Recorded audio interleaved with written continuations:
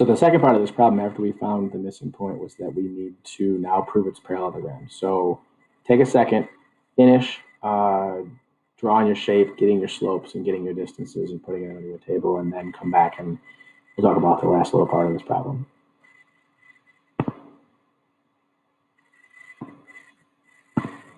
Okay, so this is the picture you should end up with.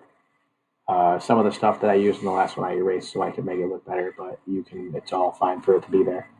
There's all my slopes, rises and runs labeled.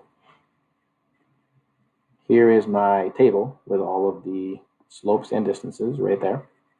So for a parallelogram, I want two pair of parallel sides. So I'm going to look for that. So I should see right away that these two are parallel because those slopes are the same. This top slope here, AB, is got two negatives, so it's actually two positives. Right, same thing, two negatives make a positive, and I've got parallel slopes right there.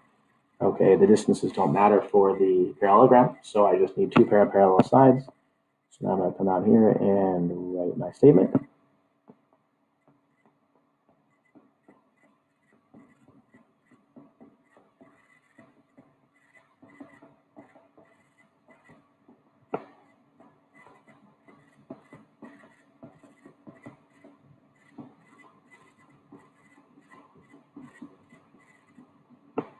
So based on my calculations, ABCD is a parallelogram because it has two sets of parallel sides.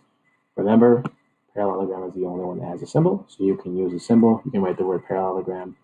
And above all, the picture and the calculations are worth almost all of your points, so please get those down there and correct.